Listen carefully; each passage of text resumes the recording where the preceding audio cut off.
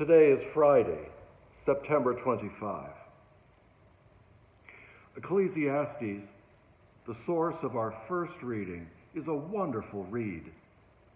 Quote, "Of making many books there is no end, and much study is a weariness of the flesh." Chapter 12, verse 12.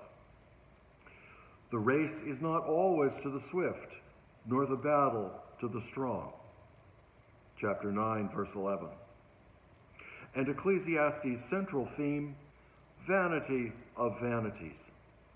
To think that we can know more than God or be God in our own lives. And yet, we must not receive this word as disparaging or demeaning. Quite the contrary. In this word, God calls us to hopefulness. From tomorrow's reading, also from Ecclesiastes, "Rejoice, you who are young, and let your heart be glad in the days of your youth." Remember your Creator in the days of your youth, before the evil days to come, and the years approach of which you will say, "I have no pleasure in them." Perhaps some of us can remember the days of our youth when we were glad. Others of you who are young now know the joy of your youth. Yet, perhaps many of us can say that evil days have come, and that we have no pleasure in them. If so, we need to hear with new acuity the closing sentences of today's reading. God has made everything appropriate to its time and has put the timeless into our hearts, without our ever discovering from the beginning to the end the work which God has done. How extraordinary!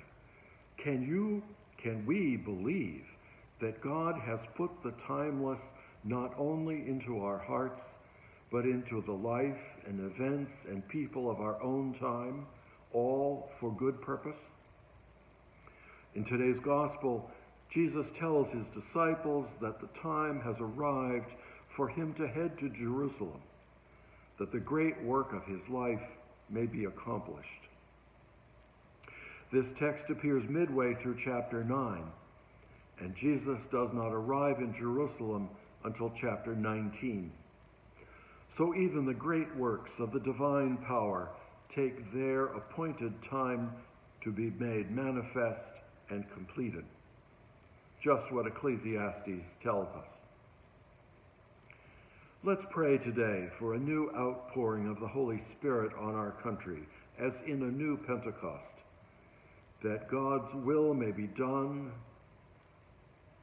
that good prevail, that justice be done, that the poor, the imprisoned, and the rejected rejoice, and that we trust yet more deeply that God has made everything appropriate to its time, and that God will put the timeless into our hearts without our ever discovering from the beginning to the end the work which God has done.